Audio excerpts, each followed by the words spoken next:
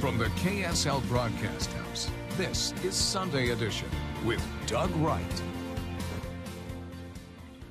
Thank you for joining us on Sunday Edition today. Once again, coming to you from my home here in Holiday, Utah. It's been quite a week in the state of Utah.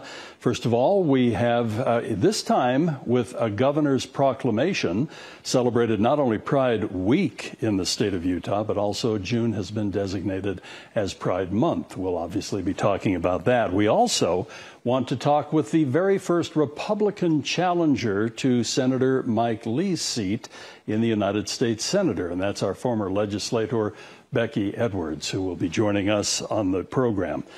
But there's an issue out there right now that is not only affecting us here in the state of Utah, it's affecting a big part of the country. And that, of course, is the drought that, 36%, I believe? Something like 36% of us are experiencing in this country right now. So severe that the governor of the great state of Utah has asked for all Utahns this weekend to pray for rain. By praying collaboratively and collectively, asking God or whatever higher power you believe in for more rain, we may be able to escape the deadliest aspects of the continuing drought. Please join me and Utahns, regardless of religious affiliation, in a weekend of humble prayer for rain. Many of us are big believers in the power of prayer, but at the same time, many of us believe that the good Lord expects us to do our part as well. So what can we be doing in order to truly make a difference? And when we decided to talk about this, I thought about Gene Shawcroft, who is a commissioner with the Upper Colorado River Commission. Gene and I have talked over the years when he has been in other capacities as well. First of all, welcome to Sunday Edition. I appreciate you making yourself available so we can tap into your expertise. And I'm going to ask the straight-up question, Gene. How bad is this drought? How does it compare to concerns of the recent past? Doug, that is a wonderful question, and I can tell you that for the most part, this is the driest year on record. There are indications as I look at information about Lake Powell that this could be the lowest runoff into Lake Powell on record. We're talking about as little as 2 million acre feet potentially running into Lake Powell, which is normally about 7 million acre feet. Lake Powell's at about 34% capacity right now, and that also will likely, by the end of the season, be the lowest elevation in Lake Powell since the reservoir was filled for the first time. So we are in extreme drought and tracking likely the lowest water year on record. Wow. How is that going to affect some of our upper reservoirs that are in the tributaries? Some end up in the Colorado River, but I think of our recreation opportunities and so on. Now, that might be the least of our worries, but when we look at Jordanelle and we look at Pine View and we look at even Flaming Gorge, how is it going to affect boating, fishing, and the recreation that we love at this time of year? Well, obviously, all of those things will be impacted, Doug. There's no question that as we look at water levels, they're all down. They're much lower than they have been in recent past. And as you show some of your pictures around the state, there is a lot of room between the high water elevation and the elevation of the water at the current time. I can tell you that the upper basin states, which are Utah, Colorado, Wyoming, and New Mexico, are developing a drought response plan along with the Bureau of Reclamation to deal with the bigger picture issues on the Colorado River as we speak.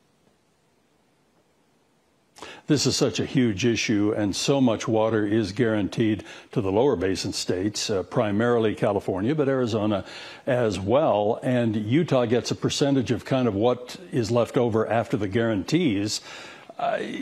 Is this the year when we really might see the flaws in the original Colorado River Compact that was forged back in the 1920s? Are we going to pay some price here in Utah and the upper states?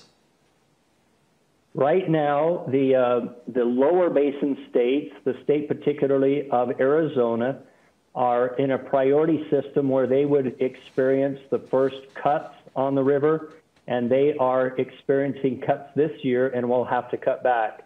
There will not be any cutbacks from the Colorado issues in Utah yet this year, and primarily that has to do with the large amount of storage that we have in Strawberry Reservoir.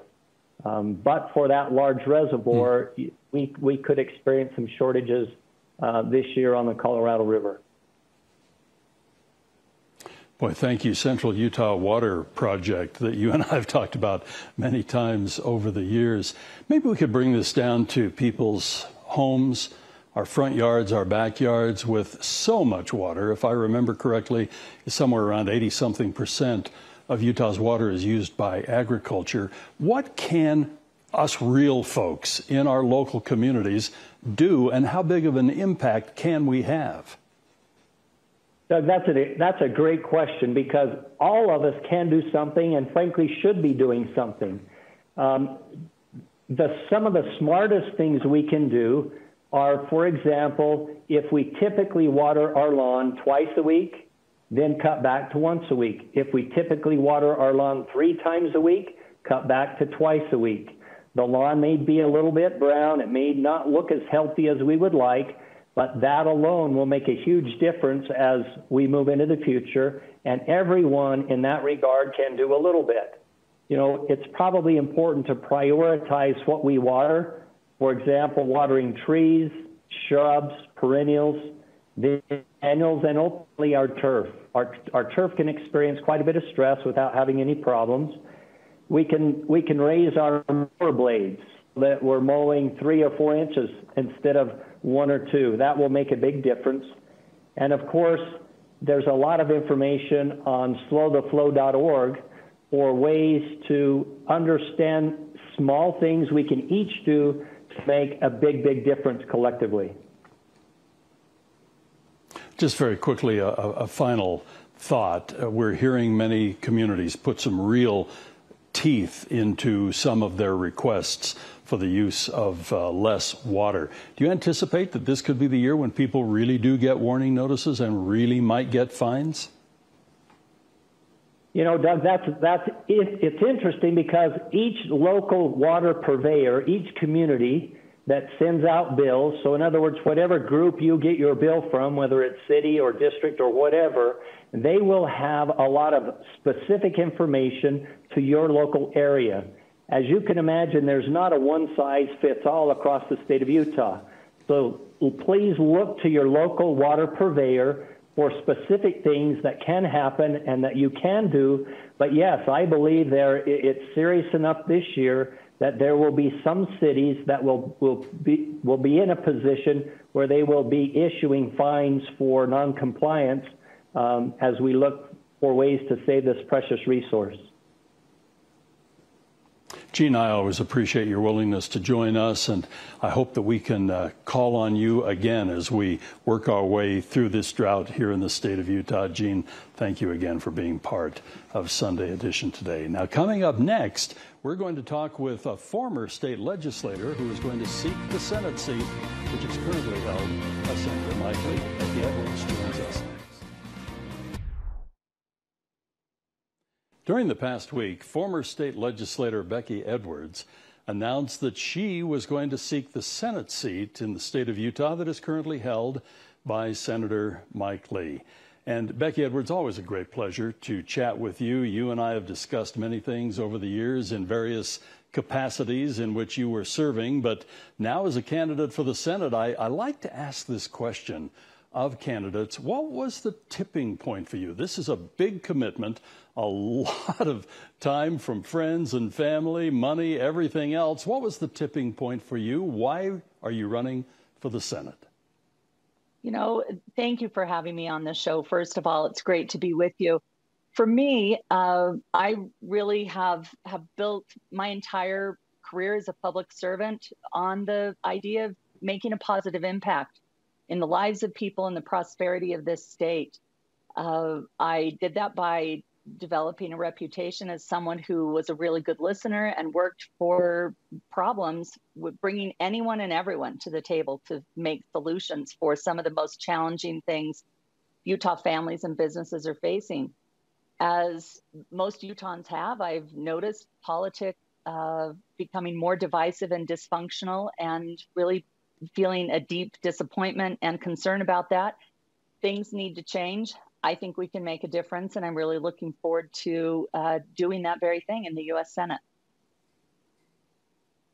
Before we talk about some of the specifics of what you would love to be talking about during the campaign, let's talk about the process itself. Utah, since Senator Lee was first elected back in 2010, things have changed with the way you get on the ballot. And with Senator Lee, of course, his initial foray into the Senate was accommodated by the caucus convention system. Things have changed. Is that going to work to your advantage and to others who choose, and we suspect that there will be others who want to take on Senator Lee, to actually be able to get on the ballot? How big of a factor is that for you? You know, we're planning on taking both routes, the delegate route through the convention system, as well as signature gathering. I think they both serve really important roles. During my 10 years of legislative service, I had 3 primary elections of the 5 I ran, and 2 were delegate only. One was after SB 54, the signature gathering was an option. 2 of them were delegate only, and I loved that process. I loved getting out, mingling with and meeting with delegates. In one case, it was state delegates, another county delegates, and sitting in those living rooms, talking, reasoning together, listening to concerns, and trying to figure out what our options were in terms of making a difference and moving things forward in a positive way. I think the delegate process has some definite benefits in terms of meeting with folks, and the signature gathering also provides an opportunity to take that position to a wider range of individuals around the state and say, hey, sign this paper, let's get some additional folks on the primary ballot. So we're going to do both, and I see benefit and have benefited myself as a candidate both directions. So we're looking forward to it. You've already mentioned the divisiveness that's going on in our country. I look at the extremes on both sides of the political aisle, the extreme left, the extreme right. How do you envision bringing the folks in maybe a little bit toward the middle, to at least you can discuss? You mentioned the word reasonably sit down and talk with folks, to actually perhaps principally, with the principled compromise and good discussion, bring people to the table, maybe with even a handshake and a smile, rather than the viciousness, honestly, that we are envisioning and seeing today. You know, I think most Utahns just simply want leaders who will listen and work for solutions, act reasonably, in a civil way, in a principled civil way, but yet compassionately. And I think it's very possible that we can do that. In fact, during my 10 years of legislative service, every Saturday during the legislative session, I'd open up our house. We'd bring people in to our living room and sit down together. I'd listen to stories, learn from people's ideas, and we would work together on solutions. That was every Saturday for 10 years. Great relationships were built from those conversations. Pieces of legislation came from those conversations. I think that's the type of thing that we like to say, it's the Utah way. That's how Utah does it best, and that's what I'm about. That's how I do it best, and I've had 10 years of doing that very effectively, and enjoyed that in the Utah House, and looking forward to doing that in the U.S. Senate. The partisan fighting nowadays by some, and I'm not putting this at any particular person's doorstep, some of our viewers very well may, but when people seem to be hanging their elections, their reputation, and the reason you should vote for me because of the rancor that I've created and the partisan division that I've created, how do you overcome that? And as you fight for the Utah Senate seat, now held by Senator Lee, what are some of the issues you'd like to discuss and perhaps debate with him? I look forward to taking some of the things I'm hearing from across the state to a debate and to a conversation with the incumbent, and certainly stand by the ideas and really the requirement that people have, that we do have civility in this position. This does not mean 100% agreement. It means having conversations that are solutions-based and sitting down and reasoning. It takes time, it takes patience, and quite honestly, I have the temperament and the desire to do that very thing. I think people are looking at this rancor as just being downright ineffective. That's the real problem, is we are sitting as a state with one of our current representatives who is not at the table having those conversations about how to do things better. Simple votes of repeated no doesn't actually move us forward, doesn't provide much needed help for Utah families and small businesses. And I think people are thinking there's a better way. That's what we're intending to provide, is a better alternative, and going to, again, the history of my working on issues that really matter to everyday Utahns: jobs and wages, education, healthcare, affordable housing, the climate. These are things that do matter in people's lives. And I made a habit and a priority of working on those very issues during my service. Becky, we've enjoyed the conversation, and we'll look forward to more conversations about the Senate race with you and others who are participating. Thank you again for joining us on Sunday Edition. Thank you very much.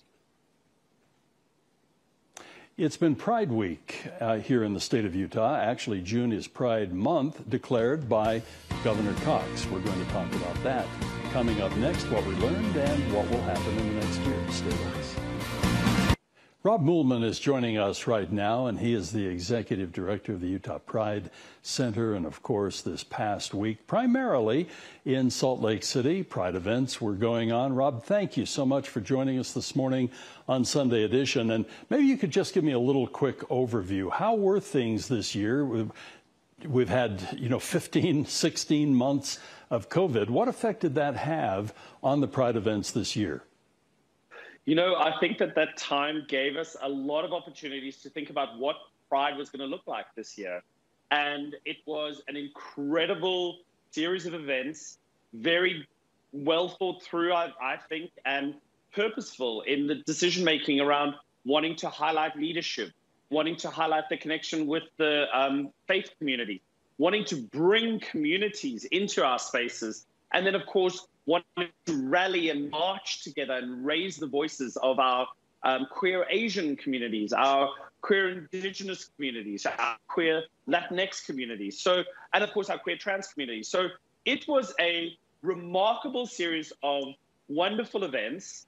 And I think one of the big changes, other than Pride itself, the Story Garden, was the fact that for the first time ever in Utah's history, we had a Pride Month proclamation from our governor. And that is significant. It has meant a lot to so many people. And I think that might stand out as the key defining feature of Pride for me this year. I was going to ask about that because, to anyone's knowledge, and there have been organizations and individuals that have really dug into this, and boy, I've been covering Utah news for a long, long time. I could never remember a governor doing anything even remotely close to this, but Governor Cox did, again, not just Pride Week, but June being Pride Month. And if you put that in perspective, you mentioned it's certainly a big deal. I think we all agree on that. But how big a deal was it? And what kind of doors do you hope that a governor's proclamation in Utah will make for not only the gay community, the various terms that are used, LGBTQ community, but for us all? How big an impact? Well, I think there are two parts there. The impact was huge, and I think that can be judged by watching the reactions on social media. Certainly my own very emotional reaction when I got the news a few days earlier that he was going to be doing something like this. And you read how surprised, appreciative, amazed, and grateful members of the LGBTQ community were when they saw and heard about that proclamation.